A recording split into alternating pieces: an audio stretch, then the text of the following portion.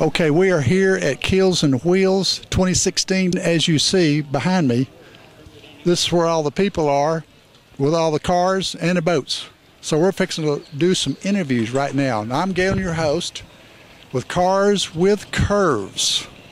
Now let's go interview some guys with some gorgeous cars that they have. They've traveled from all over the United States here, so let's go see. Okay, we're here with our first car, and we have with this car the owner, which is Keith Smith. Right, how are you? Pretty good. And tell us about your car here. Okay, this is a 1932 Rio Royale rumble seat coupe. It was made by a Rio motor company, and they made cars and trucks through the 20s and 30s, and they stopped making cars in 1936. And this series right here was a top-of-the-line series that they made called the Royale. Very limited production. They only made 32 of these, and this one happens to be 32. That's all. 32. That's it.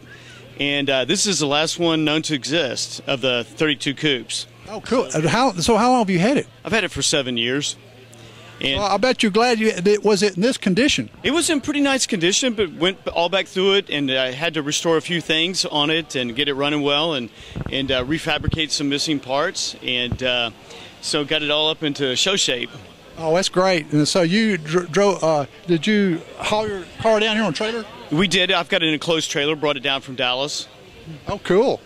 Cool. Well, thank you so much, Yeah, Keith. absolutely. A great, gorgeous car. Oh, well, thank you very much. Thank you. Appreciate it. Enjoy the show. Nice to meet you. Nice to meet you. Now we're here with another American-made car, and we're here with Ron Jordan. Tell us a little bit about your car. My car is a 1956 Packard, and the particular model that I have with me today is a Packard 400, and it was the hardtop convertible version of the upper line of Packards that were made in 1956. 1956, by the way, is the last year they made a true Packard in this country.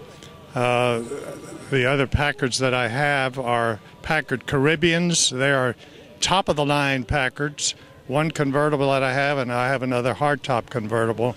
And then I also have the Packard Patrician, which is a four-door version of the car that you see here with me today. Here with another old car. How old is this car? 106 years. Woo, that's old. Now, who are we talking to? My name is Lee Brown.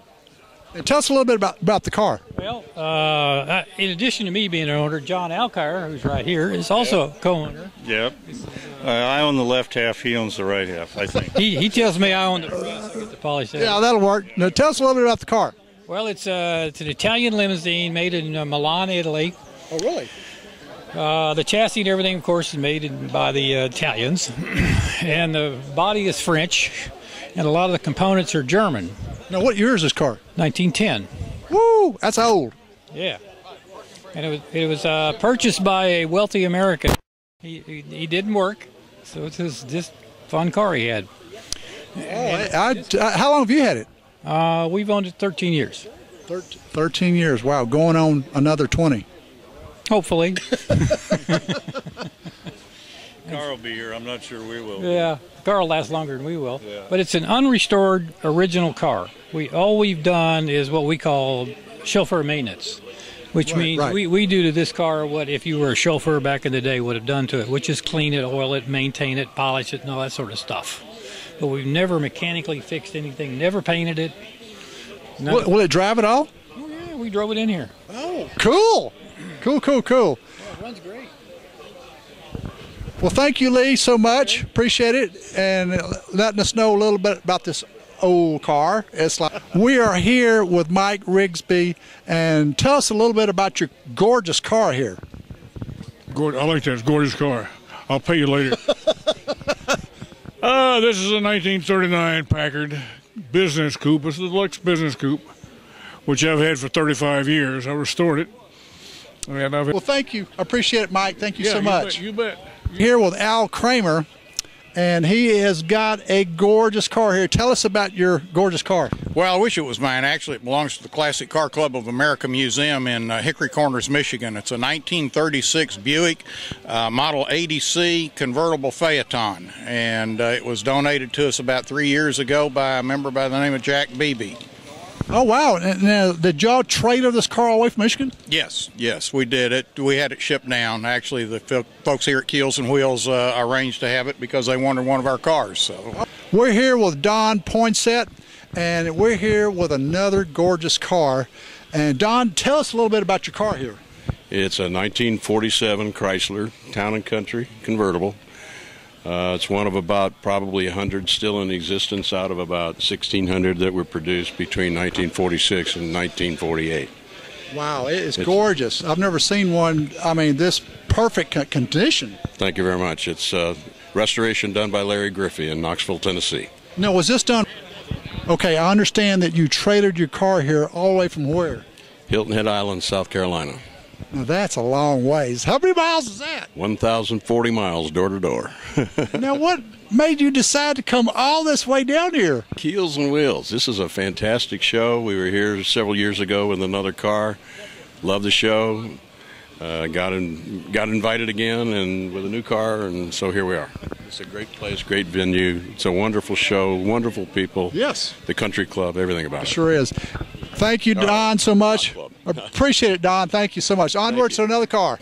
We are standing here with Robert Hadji, and he's got this gorgeous blue car here. What kind of car is this, and what year is it? It's a 1933 Auburn 8. Auburn 8. Must be an 8-cylinder. Right. This is the only year that they built this particular model car, 1933. Was there very many of them made? Well, back then, not all that many, because it was the start of the Depression. All the car companies were having trouble back then. Oh, I imagine so. Man, how long have you had this car? I've had it since 1952, and I bought it for a college car, and I paid $35 for it. $35? That's awesome, paying that small amount of... did you have to redo the car any at all? Completely restored. Every bit. Robert, thank you so much for letting us know about your car. Thank you so much. Thank you. Now we are with a pristine car right now, a 1929 Stutz. Take a look at this gorgeous car. Oh my God, it's owned by Mr. Mitchell. He owns a number of cars out here, and this is a Stutz 8 right here. And you see the hood ornament right here? This hood ornament is rod. That's the hood ornament, I know, what came on this car. Take a look, the rest of this car right here, as you're coming around this way. I mean, this is the epitome of wealth back in 1929, because Wall Street crashed in 1929. And can you imagine owning one of these cars? You know? Wow, wow, wow. Now, take a look inside right here. Right-hand steering. Take a look at that. I mean, it's stick shift, and these cars were actually fast back then. Take a look in the back here. Now, this car has a rumble seat. Here's a step right here that you step up to get into the rumble seat. That's for somebody that's going to ride in the back here that don't mind riding, like the mother-in-law, to get rid of the mother-in-law. Like I said, with another Mr. Mitchell car, and this is a Duesenberg. This Duesenberg is a 1931, and God, I mean, this is like 2 years after the Wall Street crash. Let's take a walk around this way, and let's see this car. I mean, a huge, beautiful car here, and take a look. Thank you. Take a look on the inside right here, and I mean, this is look at this glass right here. Look at this glass, and it's like you're sitting back here in the back. That way, no wind gets to you at all, and it's a convertible top. Look at the wire wheels right here. Look at the wire wheels, and coming back around this way, the small trunk that Duesenberg's had, and we're talking $1 million car here, I think, you know, and. Another fine, pristine car. Onward to another car. This is a Black Hawk Le Mans race car built in 1929. And till today, he still races this car across the United States. Take a look and see this car. This car does around 100 miles an hour, and this car is, so what we're in April right now, and this car is going to Indianapolis 500 racetrack to race there, not during the Indy 500 for sure, but it's like, I mean, look at the wire wheels, these huge tall tires. Give example how tall these tires are. Look, compared to me, how tall these tires are. And back here in the back, you got a boat tail look to it right here. And can you imagine 100 miles an hour in this car? Mr. Mitchell, you got great taste in cars. Onward to another. We're here with another race car, and this is a Lola race car. It's a 1962. Take a look at it right here, and you'll see it is nothing but a race car for the track and not for the street, because it's not really street legal, this type of car, as you see. I mean, it's stripped. I mean, no air conditioning, which the air conditioning is going over your head, to tell you the truth. But anyway, another race car. 32 dual cowl Phantom. This is like 3 years after the Wall Street crash. And look how expensive this car is. I mean, look at this car. It is just flat gorgeous. Look at the engine right here. Oh God, all chromed out. And this is an original car. Nothing's been modified on this car. Oh, we have left-hand steering here now, and a board back here in the back so you can play dominoes or have lunch or something back there. Now take a look. I mean, wire wheels and another Duesenberg trunk back here. Wow, gorgeous cars. You know what? Onward to another car. We're here, you ready? We're here with a 1938 Talbot Lago, and this car is a teardrop style car right here. As you see, the Talbot image right here is a Paris car, all the way from Paris, and it has been refurbished, the car, to brand new condition. Let's take a look around this way. Of course, this car's got right-hand steering on it, as you see. This is how you open the car door, I believe.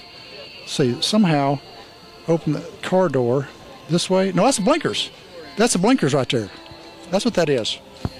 Back here in the back,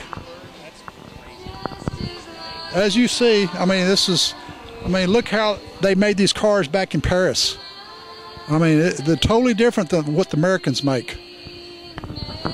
You know, we're with Rick, and we got this Talbot Lago car here, and it's like, man, talking about gorgeous. What year is this car? 1951. Whoa, it looks like a sports car compared to the teardrop one that we just... Completely different car. This car, actually, the chassis of this car won the 1950 Le Mans, and the driver actually won the National Driving Championship in that year. Oh, really? And there's only 30 of these chassis around, and this was the very last chassis made. And to commemorate that last chassis, Mr. Largo put out a bid to all the fancy carrossiers in the world, asking them to submit plans for this chassis. And he gave it to a guy named Giuseppe Farina, who was actually Italian. Yeah. So it's the only French car like this that has an Italian body on it.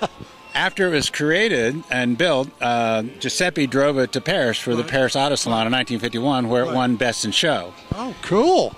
So how many of these cars are left, do you know? Of the 30, there's about, I think, 21 that are left. This is a one-of-one car because there's only one body for this car. The guy who actually bought the car was Portuguese, and after the car show, he took possession of it, drove it back to Turin, and he bought all the molds, blueprints, and designs for this car and had them destroyed so nobody else could get another car like this. Oh, it's convertible, right? It is a roadster, we like to call it, yeah. Okay. Wow, that is so cool.